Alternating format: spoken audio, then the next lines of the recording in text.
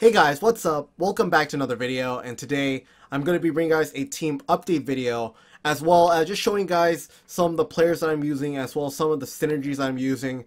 And I thought this video would be kind of interesting for you guys to watch, for those people that are building their team, and just kind of want to see how my team is looking like a couple weeks into NHL 17. So, first of all, you gotta excuse my voice.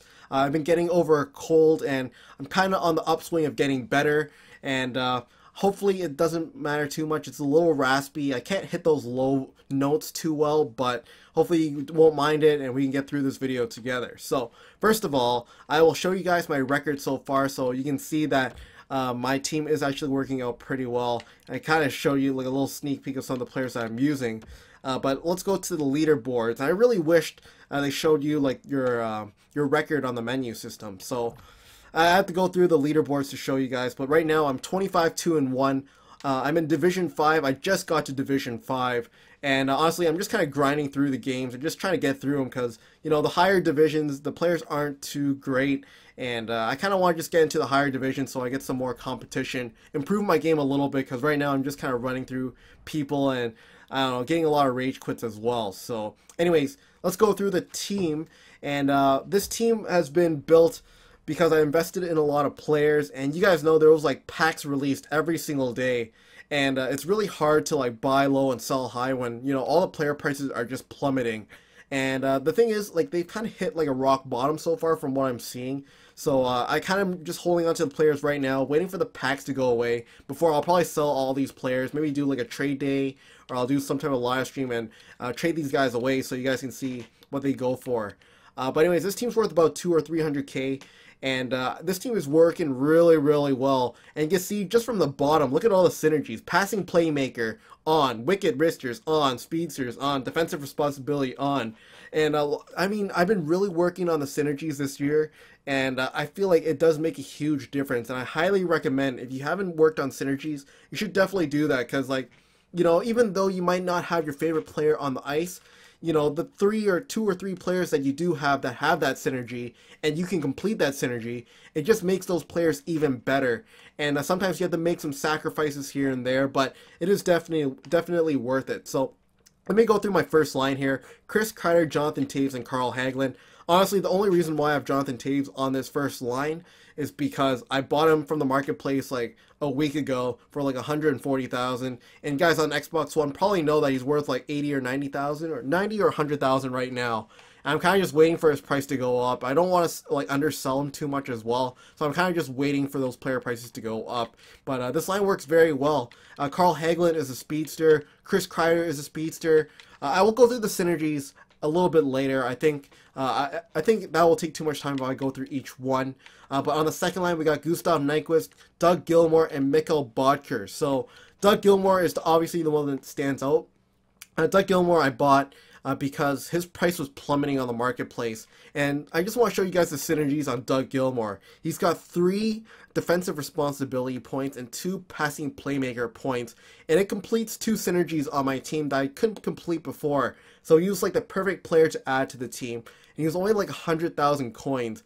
And he's one of the best, not one of the best, but like for the money for synergy ratio, it's just Doug Gilmour cannot be beat. And I think he has like 90 face-offs as well. Let me quickly show you guys. 90 face-offs, and his skating categories are definitely not too bad as well. He's not the fastest player on the ice, but he gets the job done. And that's what I really like about Doug Gilmour, with the synergies and some of the stats he has, like 91, 92, 92, 91, 92. Like, honestly, just an amazing card to have. Mikkel Bodker, Gustav Nyquist, kind of just giving me that speed.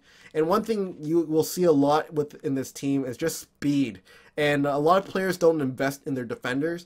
If I can beat or just pass by the defenders, I'm pretty much guaranteed a breakaway. And I can score on the breakaways almost like 95% of the time. You know, 5% of the time I'll miss, but 95% of the time I can do my double backhand, or I can do a backhand forehand, or do some type of variation of that. And I can score a lot of goals that way. So speed is definitely the way you want to go for at least this year, in my opinion.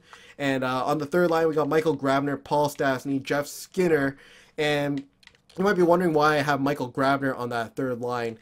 And honestly, he is one of the best players on this team. I wish I could show you guys the stats. I might show you after this video, but like, I don't know, something about him. He is super speedy on the ice, and I think it's because of his weight. Maybe he's like really light, 6'1", 202. Not really light actually, but also Jeff Skinner, a little bit more of an expensive card that I wanted to try out that I bought out recently. He's not bad, but he's not like amazing either. So I'm kind of just investing in some cheap players because my top two lines are kind of expensive.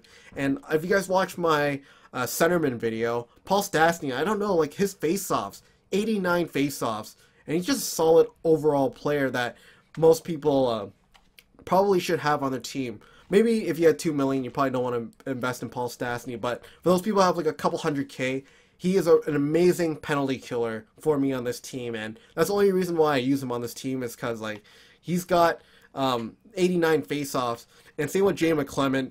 He's also got 87 face-offs as well, and these guys are kind of just my penalty killing lineups. And these kind of lineups are just working really, really well. Sean Couturier, Franz Nielsen as well, team of the week. And I kind of just bought some of these players just to fill out some of the synergies because I kind of want to just test them out. And you can see here, Sean Couturier, the only reason why I bought him is because he has it's a trap synergy, which is a team synergy, which gives every single player a certain boost on the whole team, rather than just a single player synergy. Jay McClement also, the only reason why I have him, it's a trap synergy as well, which gives the whole team a boost. Franz Nielsen has the +2 in Wicked Wristers, which kind of evens out the Wicked Wrister synergy category for me. And honestly, he's not that good of a card. I'm not going to lie.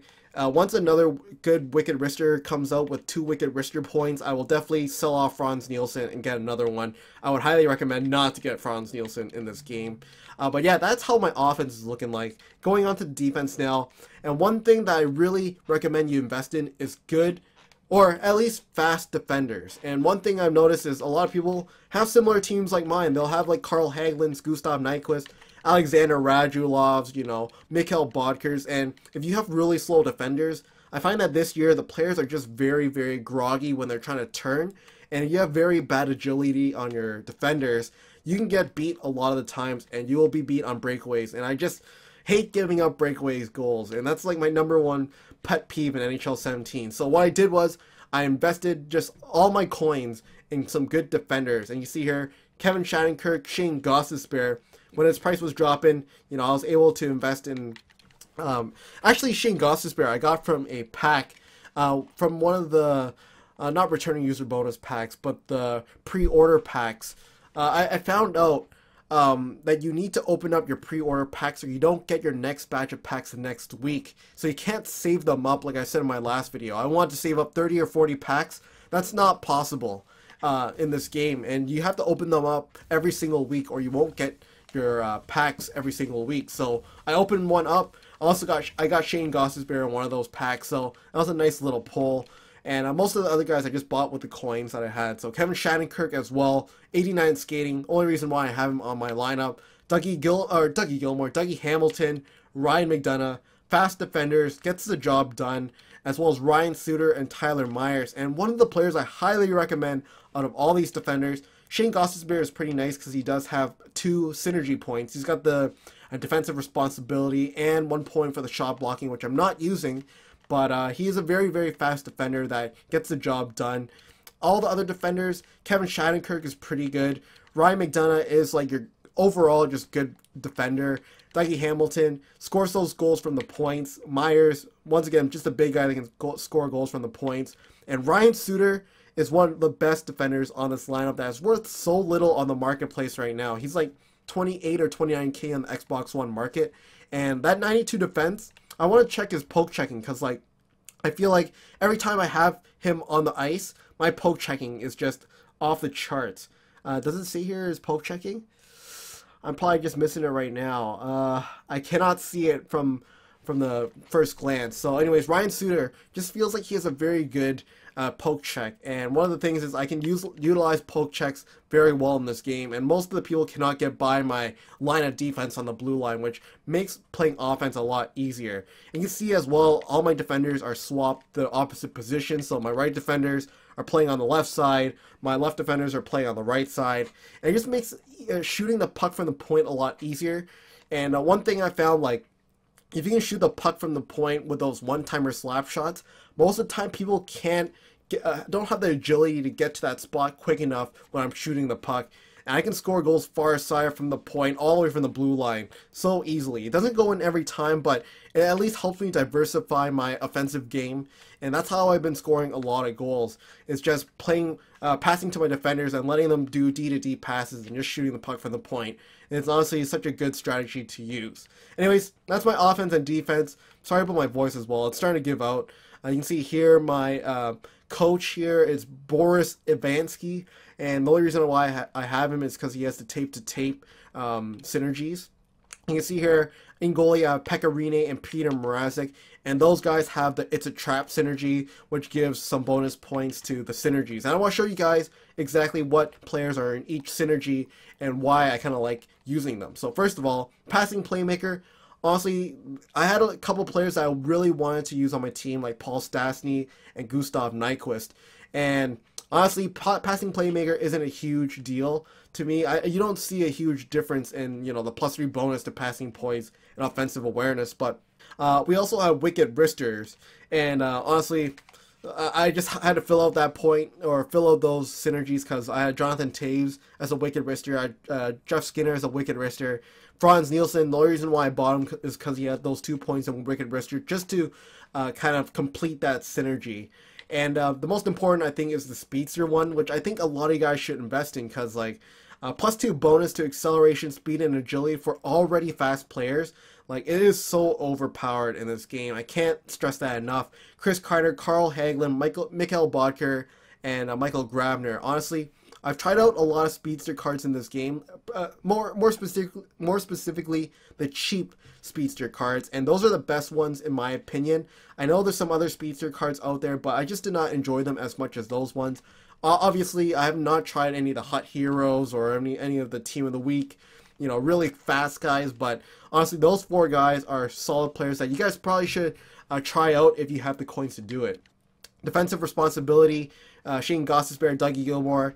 Only reason why I have it is because, like, you know, I had Shane Gostisbehere on the team, and Dougie Gilmour had 3 defensive responsibility points to kind of just even out the team just a little bit.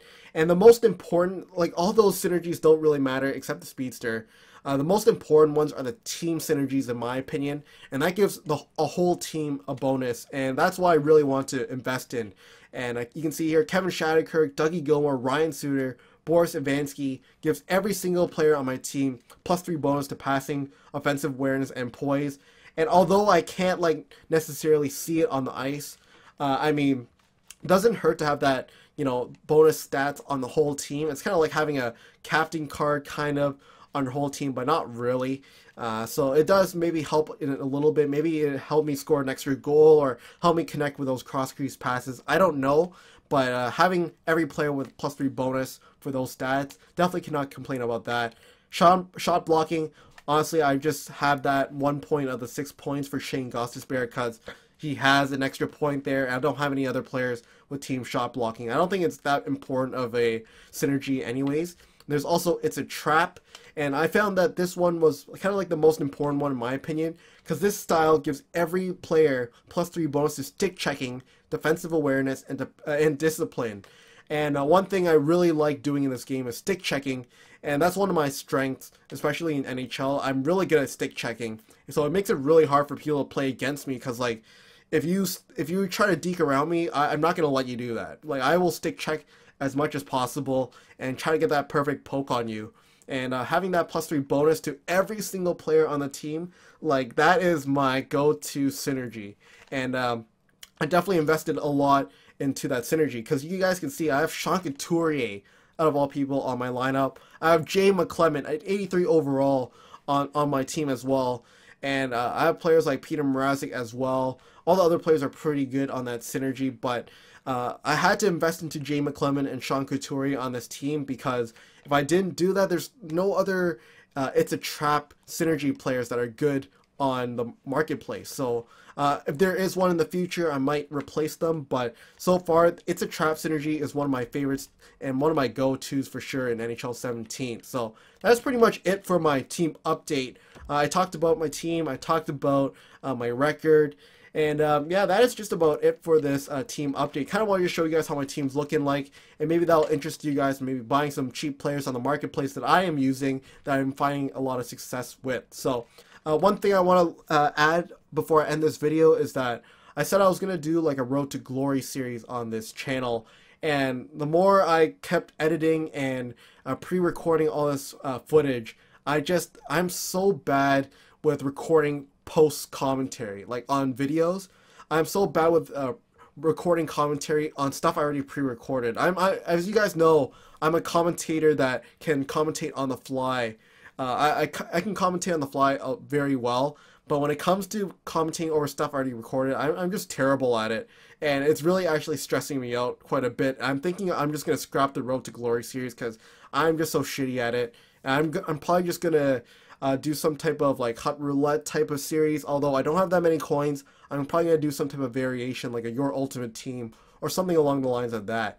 But anyways, I just want to let you guys know what I'm doing with series, because I feel like I need to find a way to engage you guys, other than just posting out a video of just, you know, like how to, like, best face-off takers, how to make coins videos. Those are nice videos to get viral, but they aren't necessarily videos that will keep you guys coming to watch, right? You guys want to see probably a series that you guys can keep watching and find interesting every day if you see it in your sub boxes. So that is something that is on my main priority list. Get a series out for you guys to watch. But right now I'm pretty busy with school. Tests and assignments are coming up. But when I do have free time, you guys will definitely see some more videos from me for sure. So that's about it, guys. I know this video was kind of long.